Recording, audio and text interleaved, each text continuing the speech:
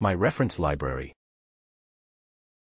An early piece of advice I received as an illustrator was, build yourself a good reference library.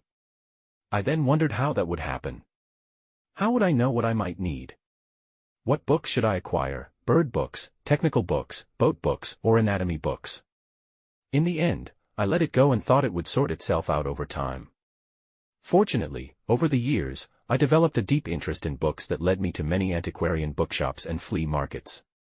Over the years, in this way, often for a cheap price, I have collected books on various subjects. Some books I have bought solely because the book itself was nice, which then turned out to be useful in some assignments. Today, I realize that I own a fairly broad reference library where I can often find what I am looking for before an assignment.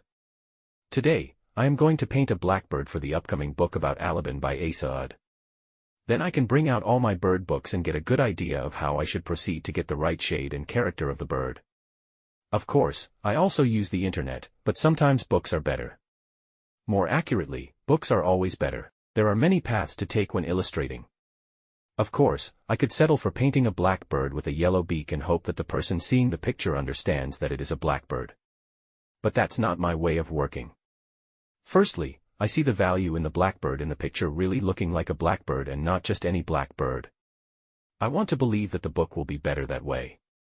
Secondly, the character study of the bird makes my work so much more interesting and enjoyable.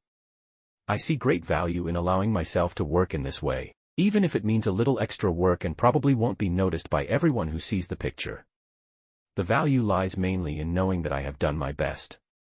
And that I get to use my fun side interests alongside image creation. And speaking of important details, I wondered how I could show that the environment in the picture with the blackbird is a botanical garden and not just any park. In the end, I figured it out. In a botanical garden, there are always signs here and there informing about the trees' Latin names and their origin. I drew in a few slanted, white signs, and presto, it was a botanical garden. It can be that easy sometimes. Mattias is an author, editor, and illustrator. We hope you liked this episode. Don't forget to like, comment, and subscribe.